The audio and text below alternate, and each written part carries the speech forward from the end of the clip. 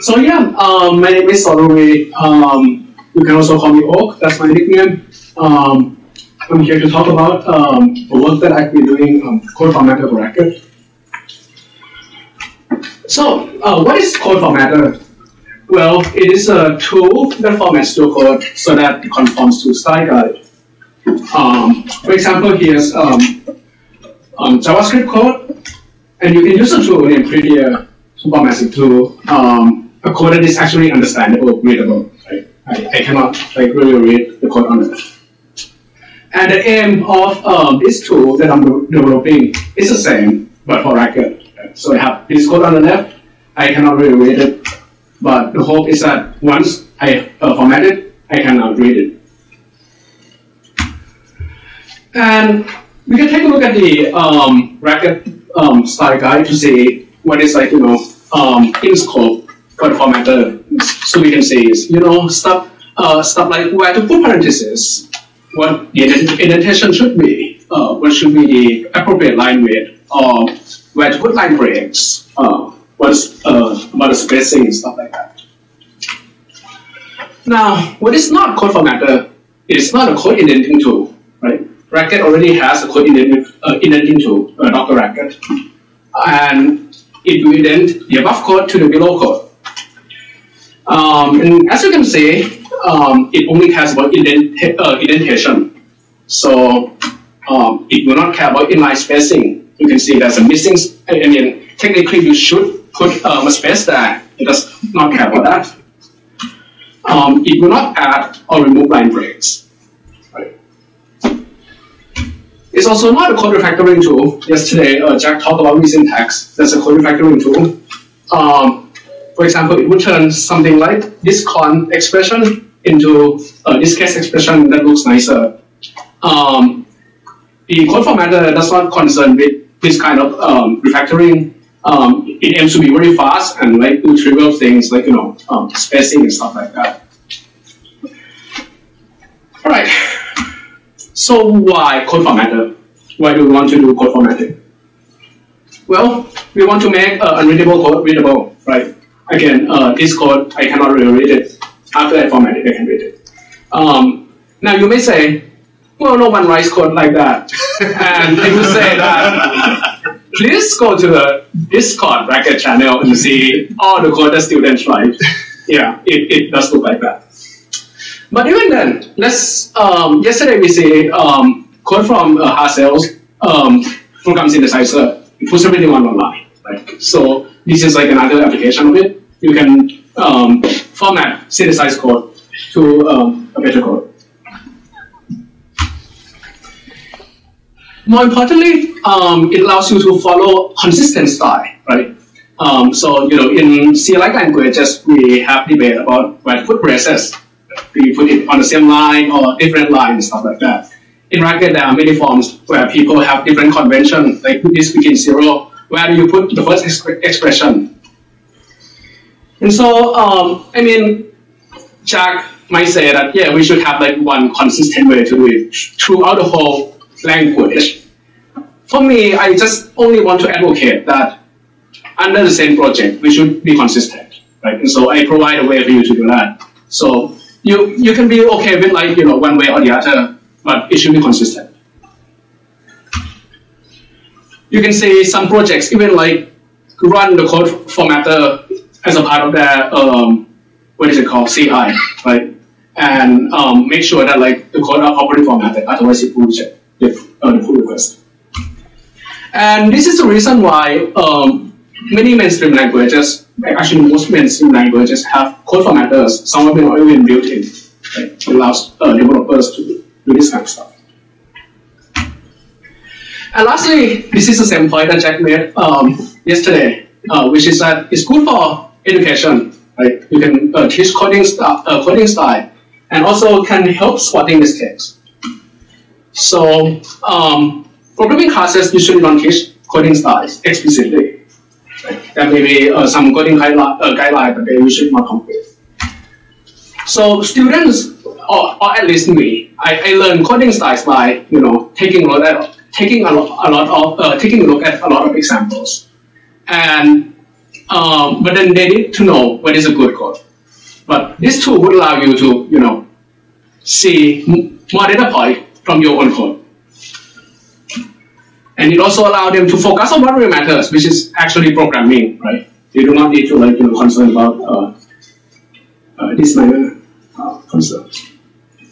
And lastly, well, feedback from grading is low, right? When I was a TA here, I do provide feedback to students when they made like poor stylistic choice, but it takes several days for the feedback to get to the student. But the code formatter will allow them to get immediate feedback.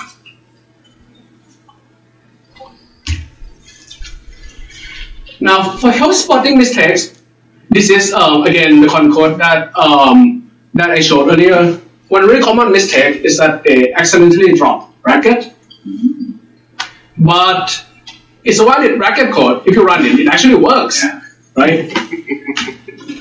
Code formatter will reveal that the above code actually is equivalent to the below code, and it looks wrong. So that's how you can spot a mistake. So okay, code formatter for Racket. What's the current status of Racket? Well, before I developed this thing, well, it essentially only has code editor that works well. There's code formatter like Racket/Pretty, but it doesn't work quite well. For example, with discard or comments, it doesn't care about the parenthesis shape and stuff like that. And Racket here's the one for code formatter, right? This is like, people from Slack asking, where's the code formatter? Here's Reddit, here's Discord. And I'm among one of those people, right? And eventually I was like, yeah, fine, I'll do it myself. So initially I thought, yeah, should be easy, right? Because Racket is a parenthetical syntax. It's expression, everything is parentheses and stuff like that. Should be easy, especially when compared to languages that have more sophisticated syntax like JavaScript and stuff like that. And even if it's not as easy, at least I can use whatever approach that they use. Turns out that's not true. Code formatting for Racket is difficult. And well, first problem is that Racket is a language-oriented programming language, right? It has this thing called #lang. And so it's not necessarily parenthetical syntax. You could have like #algo. You could have #Python. You can even make up your own language. Like this is a language that I made when I studied recursion theory. Yeah, I mean, it's completely made up syntax. But so how do you code format it? That's why we need it to be extensible to support formatting in the #lang. And even if we focus on formatting #lang Racket, well, Racket has a thing called macro, right? You can extend,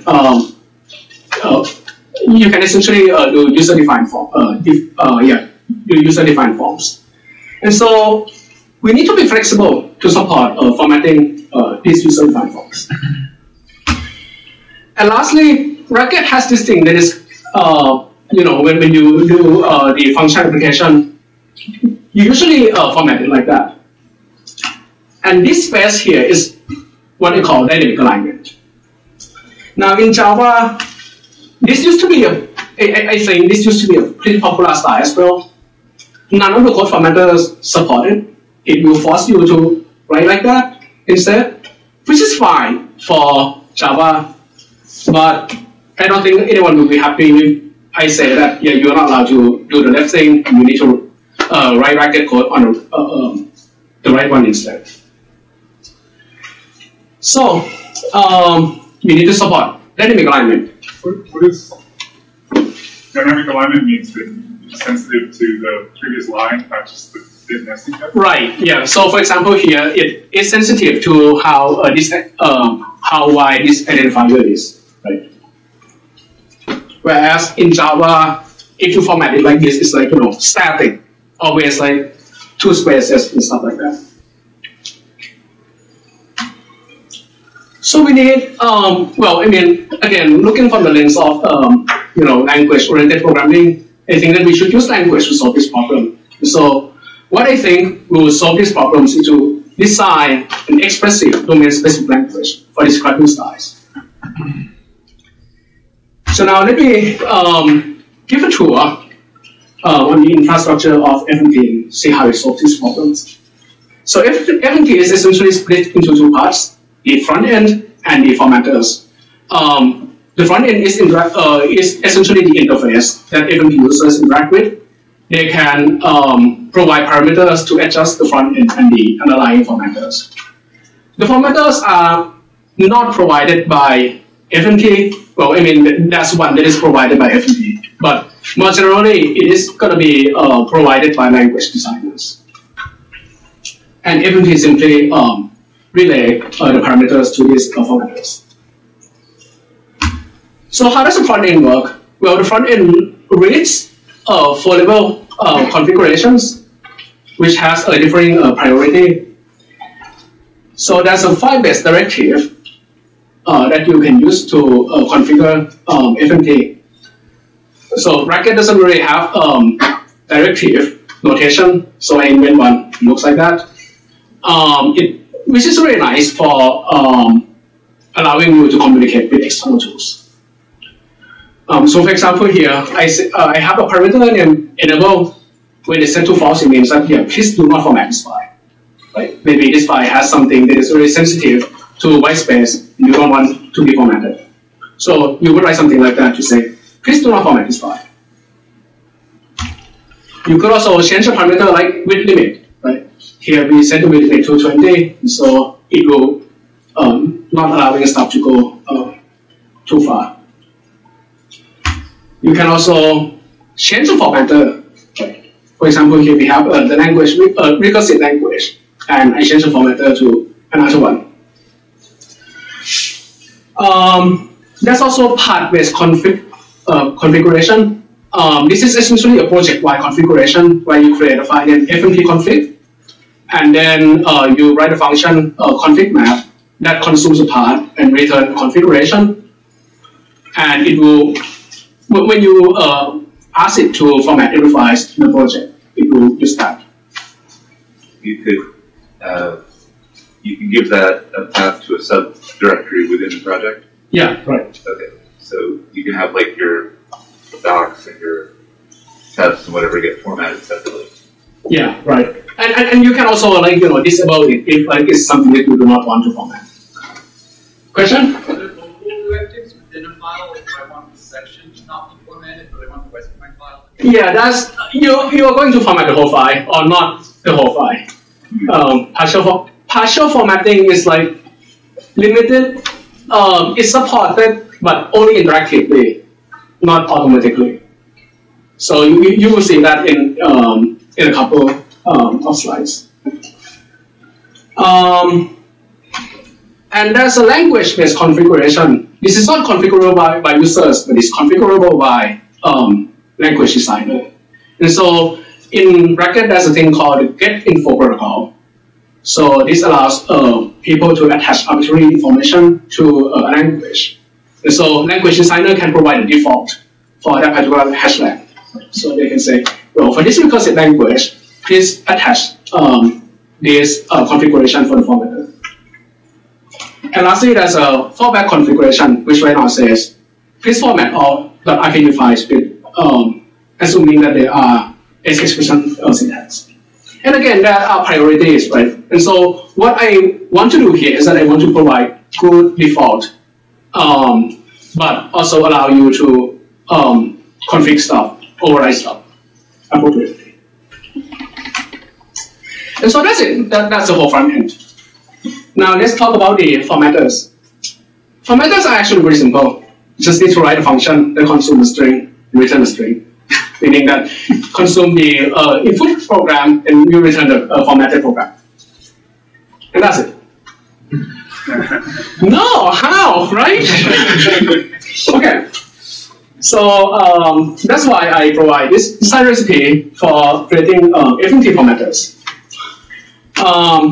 Well, we all know that string is difficult to work with. So first step is to create structured data by reading this input string and transform it to concrete syntax tree.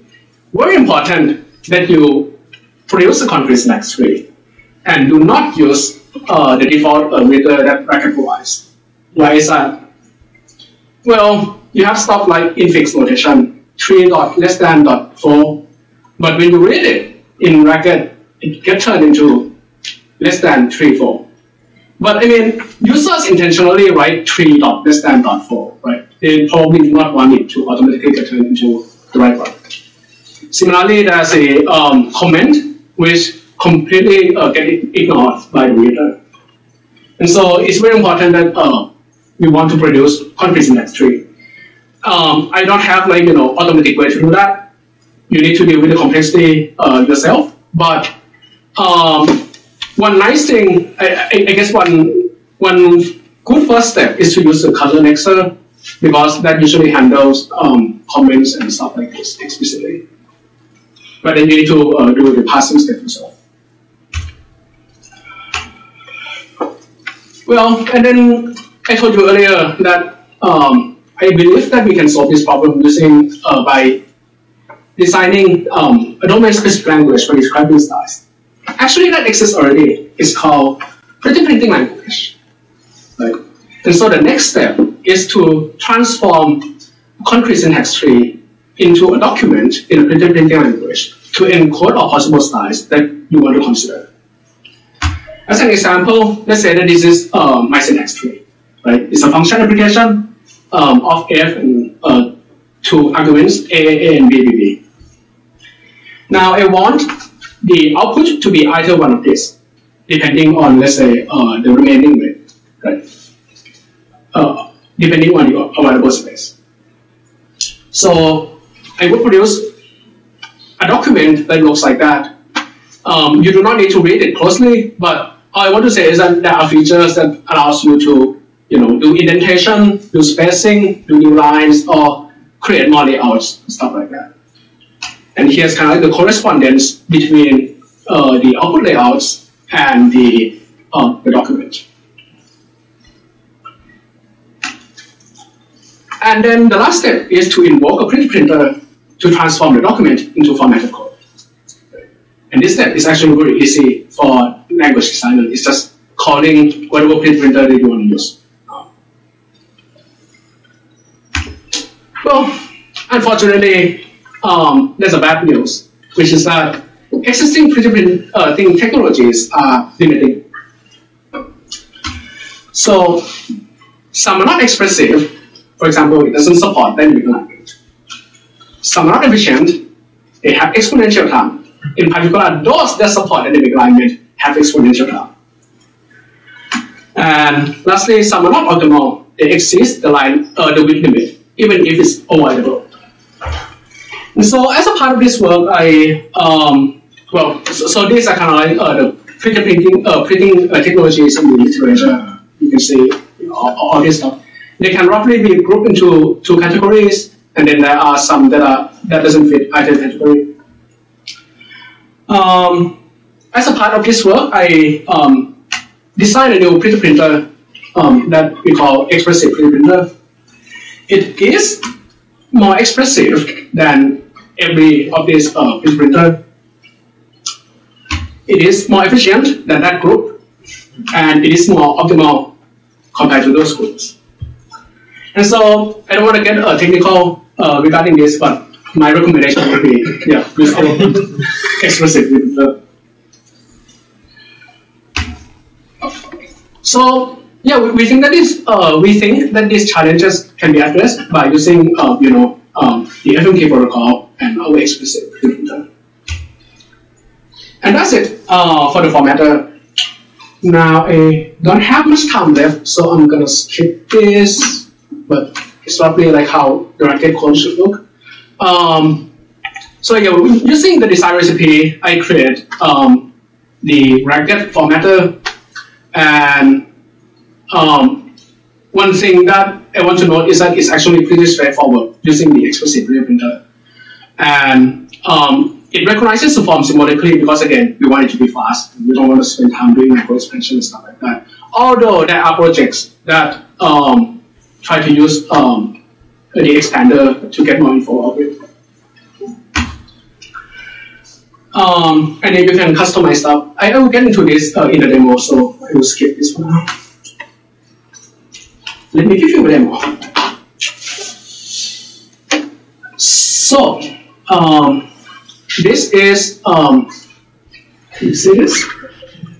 This is what gets synthesized yesterday in Hassel's talk. What you can do is you can run that.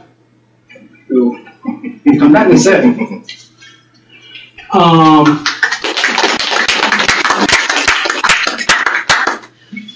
So here I have saying that please disable this file, right? And so if you try to format it, nothing will happen. Now if you change that to true, and now you try to format it, things will change. You can also try to selectively only select that and format it, and then only that part is formatted, the rest are not formatted. Let's try another thing. Let's add some comment, right? And then now I want to format the whole thing. And so you can say that it's aware that that's a comment, and if you put that above, obviously that's not going to work, right? It's going to produce invalid program. But yeah. For the next two examples, unfortunately, it's currently buggy in Docker Racket, but it's not buggy in the command line. So I think this is also a good place for me to switch to the command line to show that it works. So I have this program. Is in Racket base, right? And so I say that, yeah, please do the Racket base like formatting. And right now I comment out this thing, so this doesn't exist yet. So what we have, this defined slash contract is not in a Racket base. And so if you try to format it, it will think that this is just a function application, right? So it put everything in one line. Now when I comment that out, and I run this, because I say that please format define slash contract, just like module, where module is a form that has two things after that, after the form name. It will put the function header and the contract in the same line, and then put the body afterward. Now some other people might want to format this just like module plus instead, where you put a function header here, and then the contract in the next line, and then the body afterward. So that's also possible.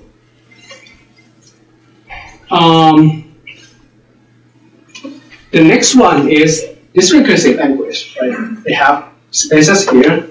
So what you can do is you can format this.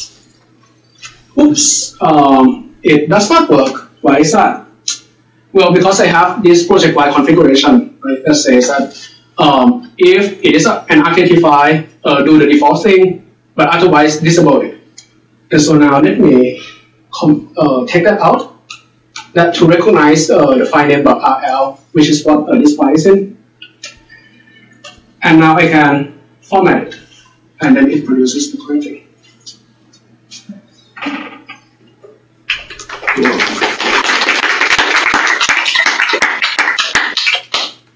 So yeah, that's the demo. So this is from FMT 2.0, support formatting hashlang and partial program formatting. It also support Dr. Racket using quick script. Format 1.0 is already released, and people have been using it. It has two Emacs plugin. This is called bot support, and I believe, and you correct me if I'm wrong, but I think Northeastern is currently using it in the class as well. So yeah, here's one of the Emacs plugin that uses our formatter. People have been contributing to it, so hopefully that means that is understandable enough for people to contribute. Here's an example of how you would use it in the Discord front end.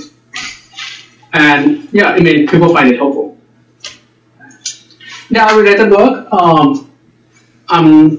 Yeah, I don't think I want to have time for questions, so I will just skip this for now. But details are in the documentation, I think.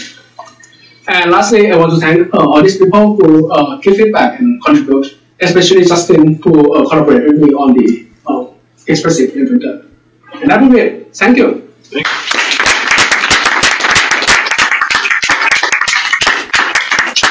Okay, time for a few questions, comments. Shall we run this on Sriram's code? If I want to format a new form that I wrote specially, but I don't know of any existing forms that already look like that, how difficult is it for me to? Right, so that's where you would use the click printer directly. And it's actually, well, it depends on a lot of factors. Let me. Oh, but by the way, this is how you would use the get info protocol earlier. Let me show how it looks like. No, that's not the right file. Config bracket private convention. So let's take a look at formatting. Okay.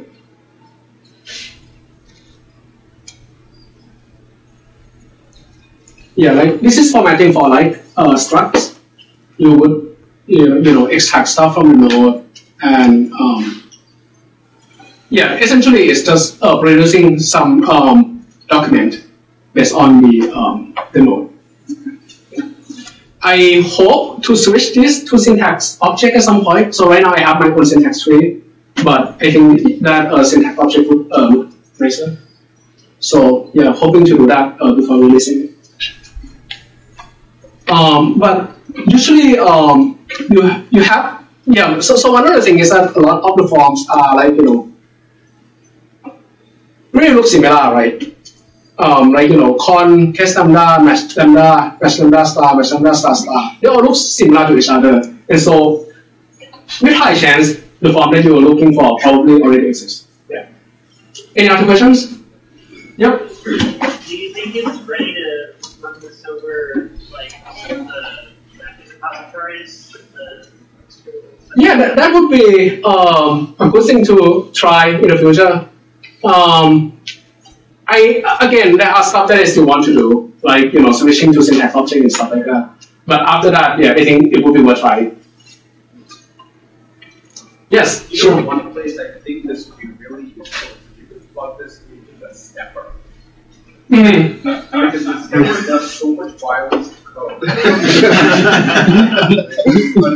if something could actually do a good job of producing good output, and we get a much improvement. Yes, I agree. Please. That was an immediate practical thing. To me, easy.